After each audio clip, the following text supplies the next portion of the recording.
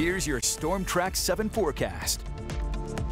I'm Storm Track 7 Chief Meteorologist Mark Schnackenberg. Winter weather advisory in effect for the area tonight and into the morning hours tomorrow. In this area has a potential of 3 or 4 inches of snow. Snowfall forecast from Cedar Rapids northward, 1 to 4 inches expected. Everybody's probably going to see an inch of snow, but again, some spots could be up around 3 or 4 inches of snow, and then south of Cedar Rapids, around an inch of snow. Now, as for the winter weather advisory, again, it's for late tonight, early tomorrow, and then a chance for some rain as we get into the day on Sunday. Nice to have light wind today, or very little wind.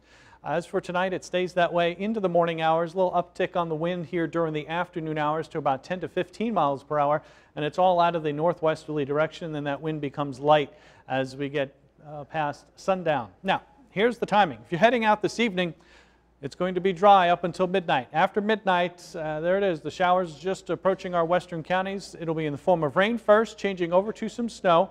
Northern counties will see the snow. Farther to the south will be of a rain-snow mix. And then southern counties, Iowa City, Washington, could be all rain. And then this will wind down as we get closer to lunchtime, but still holding on a few rain or snow showers here late in the morning along the Mississippi. But look at that. Already our western counties looking at some sunshine. There could be a pop-up shower in the afternoon along the Mississippi River. Otherwise, mostly sunny sky for the afternoon hours. Temperatures will drop down into the low 30s with increasing cloud cover this evening. Some rain and snow after midnight.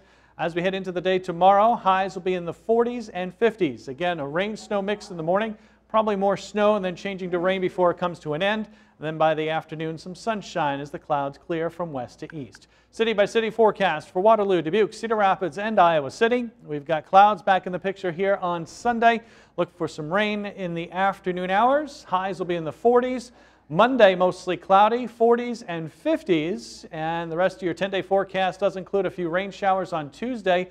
The wind kicks up a bit more Wednesday and Thursday with some rain on Wednesday. Rain, snow possible on Thursday, and temperatures in the 40s. Then the storm system moves away. Still a lot of clouds lingering and breezy conditions.